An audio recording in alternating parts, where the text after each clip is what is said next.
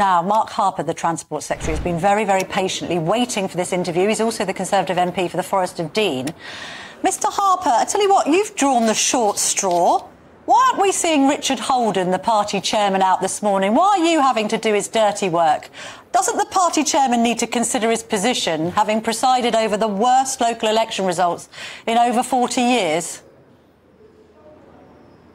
Well, I'm sorry you're disappointed you've got me, Camilla, even though I've been waiting here patiently, as you said. No, look, Richard Holden was up and down the country with all of our candidates from one end of the country to the other. He was incredibly active, and our people in the field also had incredible support from our hard-working team at CCHQ as well. So, no, I don't agree with you about that. I think all Conservatives now need to get behind the Prime Minister, as the chairman said in his article this morning, and take that message to the country. We see from the analysis that experts have done that the results show that the position is closer than the polls are suggesting. So everything is to fight for the next election, and we're absolutely up for that fight.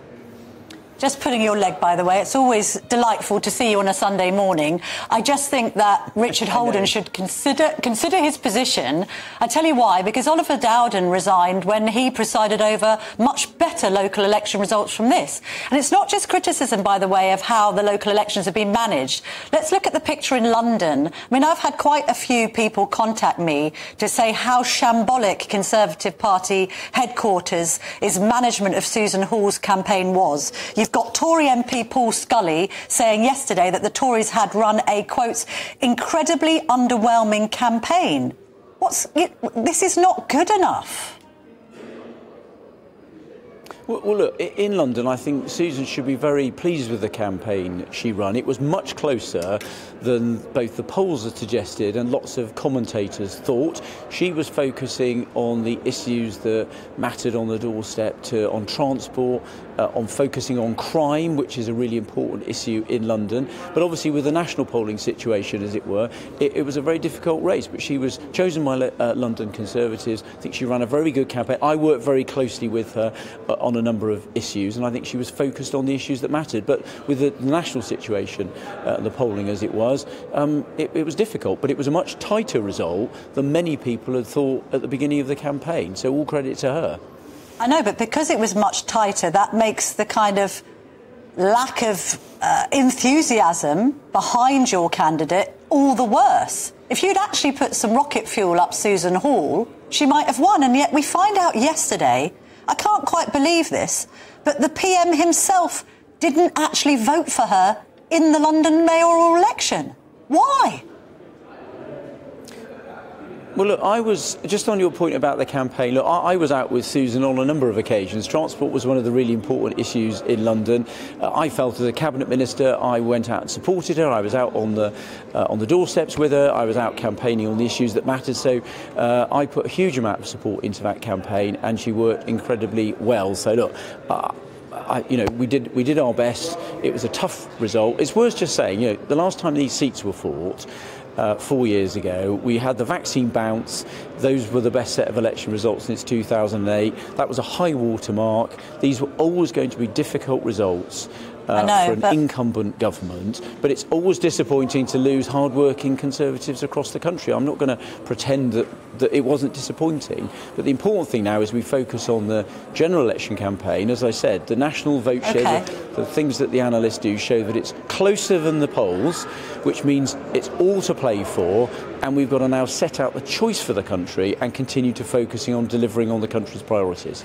All right, but the PM not voting for Susan Hall in the London mayoral race, I mean, I'm just quoting from the government's own website here that you are allowed to vote if you've got 2 different addresses in 2 different council areas. You're allowed to vote in both areas in local council elections, Police and Crime Commissioner election and mayoral elections. So is the Prime Minister ill-informed, or could he just not be bothered to support Susan Hall?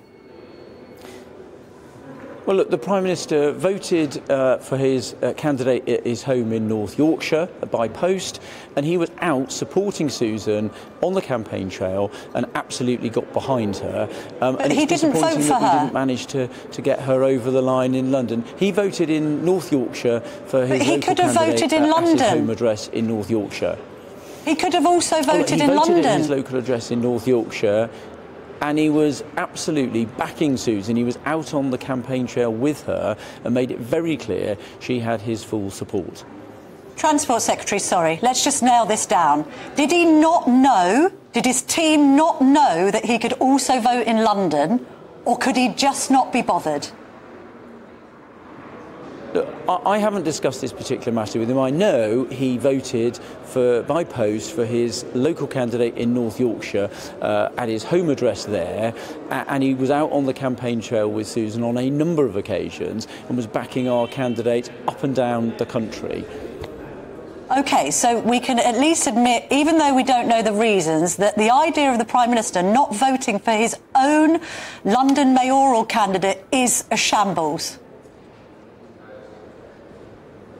No, he had voted at his home address in North Yorkshire for the local candidate there, and he was out on the campaign trail with Susan, with our mayoral candidate and with council candidates up and down the country, as you would expect. He's out every week with our hard-working MPs and our hard-working candidates up and down the country, setting out what we're delivering and what we're focused on delivering, and also setting out the choice that will be in front of the country at the general election. That's what he's focused on doing every day of the week. That's great, but he and Number 10 have made a mistake. They could have voted for Susan Hall and they didn't. I just want you to accept that they've made a really big error there.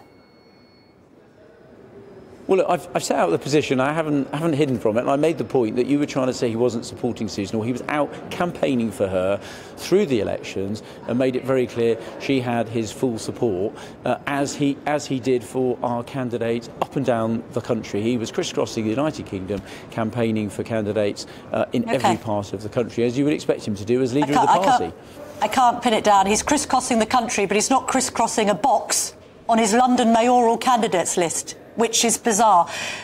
You are saying, I'm sure, that he needs to stick to the plan. There's other Conservative colleagues like Suella Braverman saying that he needs to change course urgently. You must accept that you need to do something very, very differently if you're going to win back people who are now thinking about voting for reform, not just in locals, but in the general election. Well, look, let me just pick that last point out first of all. If you look at the election results, what was very clear about it was for former Conservative voters, if they vote Reform, what they actually get, Labour candidates getting elected. So that's a lesson for the election. And then you get a government which does none of the things you want it to do, and actually does things you don't want it to do. So that would be my message on Reform. On the plan, look, we've set out a plan that is about the priorities of the public. So that's about reducing inflation. Now that plan is working. Inflation is down to 3.1%. It was 11% that's when working. the Prime Minister took You're not over. reducing immigration, though. But we have further to go on stopping the boats. We have actually reduced the number of people coming to Britain illegally by a third over the last year. But 711 people came in on Wednesday alone. Well, yeah, but you've got to look at it over a reasonable period. Over a year, we've reduced it by a third at a time when across the European Union the number was actually going up. Now, I completely accept there is more to do. We fought really hard to get the Rwanda legislation on the statute book, opposed every step of the way by the Labour Party. And now that legislation is on the statute book, we've got to get the flights off and have a steady rhythm of them through the rest of the year to act as that deterrent to stop people coming. The public will judge us on whether that's successful, and so there is more work to do. So look, I would say we have made some success on the plan. We've driven down inflation, we've reduced the number of people coming here illegally by a third, and importantly, picking up Robert Buckland's point, part of our plan is also about reducing NHS waiting lists, showing that success on public services. Again, a lot of progress made, but I would accept there is more to do, and that's what we've got to focus on through the rest of this year, and then show the choice that going for a Labour Party which doesn't have a plan to deal with any of those things would take us in the opposite direction and go back to square one. And that will be what we have to campaign on and get behind the Prime Minister as he sets out that argument in the rest of this year. All right, Mark Harper, you've been the Tory party's Jeff Boycott this morning. Done a good job, well batted. It's not been easy for you, so I respect you for having waited for 10 minutes for coming on and then giving us some response to the calamity that we've witnessed over the weekend. Thank you very much indeed. Well, as I mentioned last week, I don't like to blow my own trumpet, but nobody else will, so I may as well. I've been nominated for a Trick Award for my interview with the legendary broadcaster Alistair Stewart about his dementia diagnosis. If you didn't see it, you can see it on the GB News website. But what I really want you to do is vote for me and my my GBN colleagues nominated at the Trick Awards. So please listen to this carefully, poll-trick.org.uk. You can get your phone, you can use the code on the screen. You know, it's all very newfangled. You know what to do. Just vote for us because the public votes count. And this is an award ceremony that isn't decided by the establishment that gives all of the awards to people that don't really deserve them and none of the awards to the people that do. So please do vote. Thank you very much.